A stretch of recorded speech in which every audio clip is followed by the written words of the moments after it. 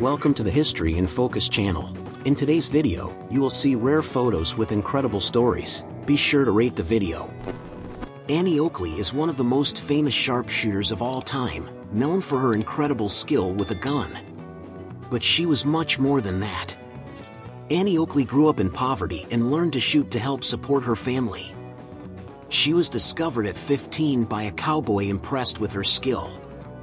She became so famous for her shooting ability that she became one of the stars of William Buffalo Bill's show, traveling the world and performing for large audiences. Annie Oakley was known for shooting small objects like playing cards while they were in the air. She was also capable of hitting targets while on the move, making her skills even more impressive. The legendary cowboy William Buffalo Bill Cody posed for a photo alongside his performers. He was one of the great icons of American West culture, famous for his shows and spectacles that depicted life on the frontier. Did you know that William Buffalo Bill was one of the first cowboys to use a rifle? He believed the weapon would be more efficient in bison hunting than traditional firearms. This is one of the only two certified photographs of Billy the Kid, the legend of the Old West. In this image, he is playing cards in 1877, when he was just 17 years old. Billy was arrested and escaped from jail several times throughout his life. He was accused of murdering several people and was involved in gang fights. Despite his crimes, he is still remembered as a symbol of the freedom and independence that defined the Old West era.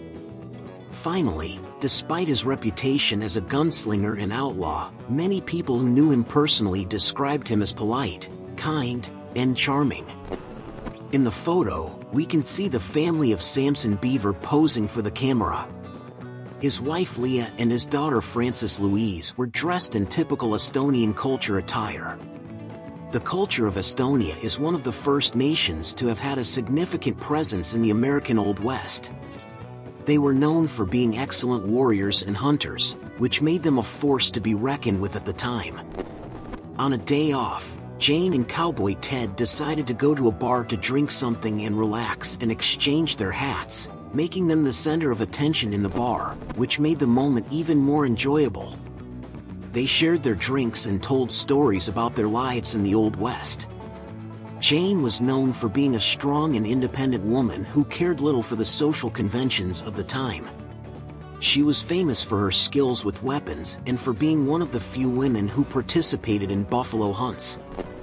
The story of Olive Oatman is one of the most thrilling in the American Old West.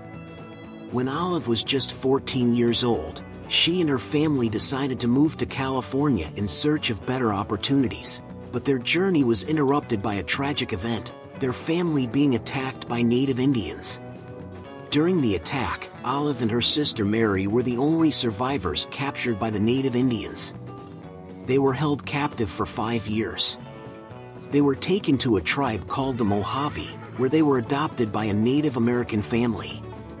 Olive had to adapt to a new culture and learn to speak the Mojave language. She was tattooed on her face, which was a Mojave tradition. Olive was rescued 5 years later, in 1856. The photo shows a typical bar of the American Old West, located in the Table Bluff Hotel.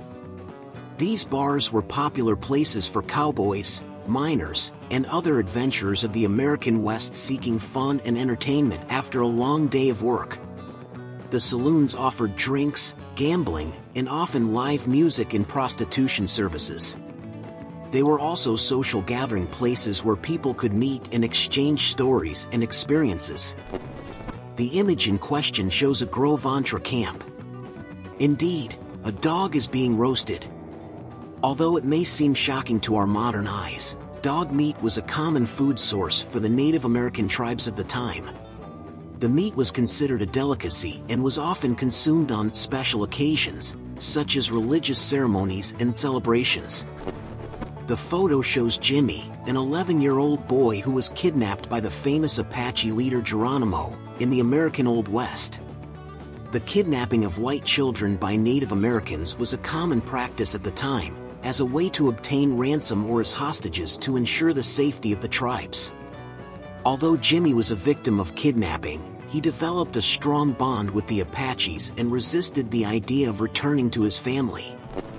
The process of branding calves was important for identifying animals and determining their ownership.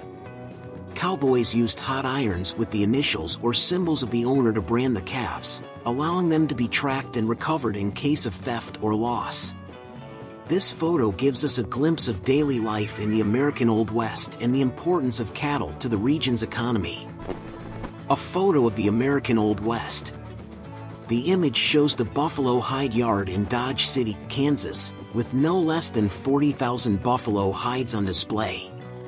The buffalo hide industry was an important part of the economy of the American Old West, with the skins being used for a variety of products, from clothing to blankets and household utensils. This photo represents a time when the indiscriminate hunting of American bison was a common practice in the Old West. The bison were killed for their hides, meat, and other products. And what was left? Piles and piles of American bison skulls, ready to be ground down and turned into fertilizer. The hunting of American bison also had a negative impact on Native American communities, who depended on these animals for survival. Have you ever heard of the outlaw John Sontag? Well, he was one of the most wanted criminals in the American Old West. On September 14, 1904, John Sontag was shot dead in a shootout with the police. But what's even more surprising is that he was not yet dead when this famous photo was taken. It's incredible to think about how this photo transports us directly to that moment. We can feel the tension in the air, see the guns, and the expressions on people's faces. This photo is an incredible historical record of the gold rush period in the American Old West. At that time, many people ventured in search of gold and other valuable minerals on a journey full of dangers and uncertainties. In the photo, we can see an improvised camp where prospectors gathered to rest and resupply before continuing the search for gold. It's amazing to think about how brave and determined these people were, facing so many challenges in search of a better life. At the time this photo was taken, the Paiutes were a group that lived in harmony with nature and had a rich and diverse culture. In the photo, we can see men, women, and children in traditional clothing in a moment of relaxation and socializing. The Paiutes are one of the many indigenous peoples who lived in the American Old West.